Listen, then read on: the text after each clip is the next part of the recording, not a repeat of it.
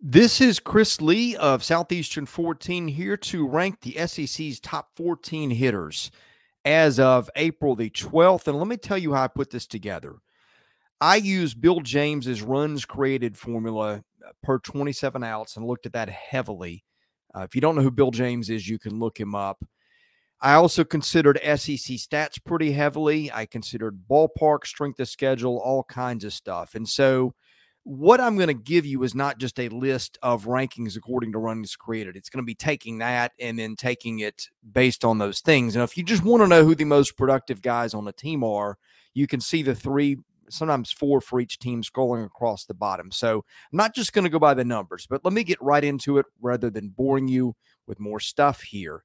Okay, I'm going to start from the bottom, and I'm going to give you the four guys that I really considered strong and left out. Kendall Diggs of Arkansas, Luke Mann of Missouri, Jack Moss of Texas A&M, Hunter Hines of Mississippi State were four guys I considered who didn't make the list, but they all had pretty strong cases, and perhaps in future rankings you'll see them there. Okay, number 14, Enrique Bradfield Jr. of Vanderbilt.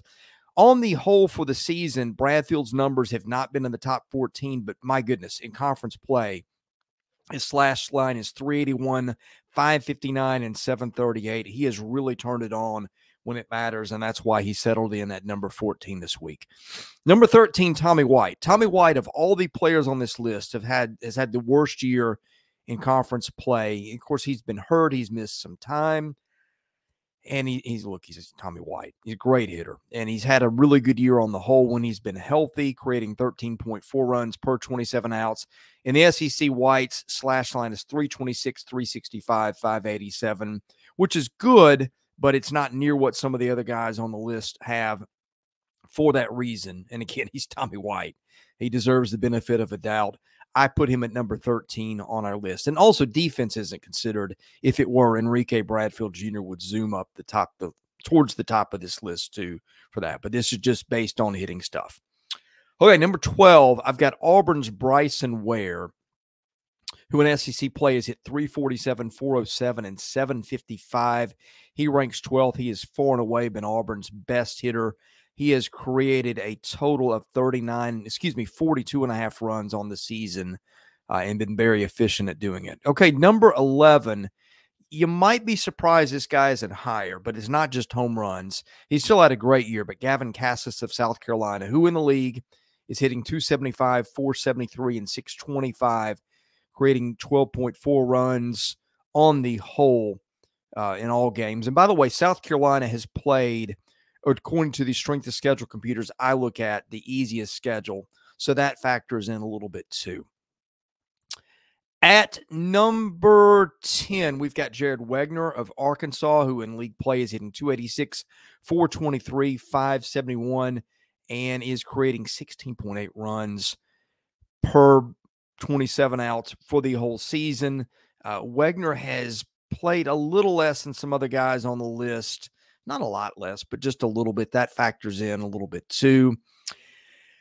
Number 9, Gavin Dugas of LSU, who has been really good both outside the league and in the league. In the league, he's hit 269, 491, 722. Has only had 136 plate appearances.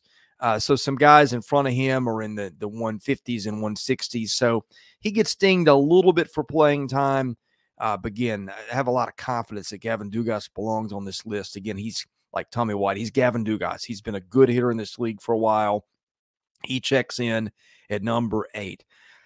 Number 9. Number 8, that's Jace Borfin of Arkansas, who has been really good inside the league and outside the league. He's creating 19.1 runs per 27 outs. Now, plate appearances, again, held him down a little bit. He's only had 133. All the guys in front of him have had a little bit more. He is hitting 342, 510, 474 in the league. You'd like to see the slugging go a little higher. But anytime you've got an on-base percentage north of 500 in the league, that's outstanding. Jack Caglione of Florida checks in at number 7. Probably a little surprising to people given the home runs he's hit.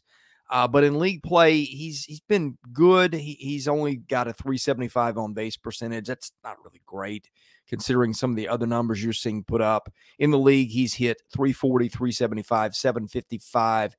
He has created for his team 50.4 runs on the year, but again, gets dinged a little bit in SEC play. One reason he doesn't walk a lot, he's got a 4% walk rate, and it's hard to pad your on-base percentage, which I think is the most important stat in baseball if you don't walk a little bit more. But anyway, he's been phenomenal at everything else, and so I think he is a deserving number 7.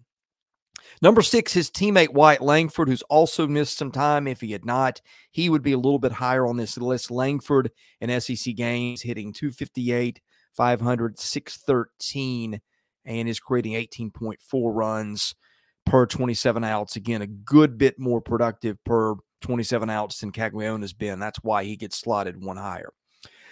Number 5, Vanderbilt's R.J. Schreck, who in SEC play has just been tearing it up to the tune of 404, 500, 851.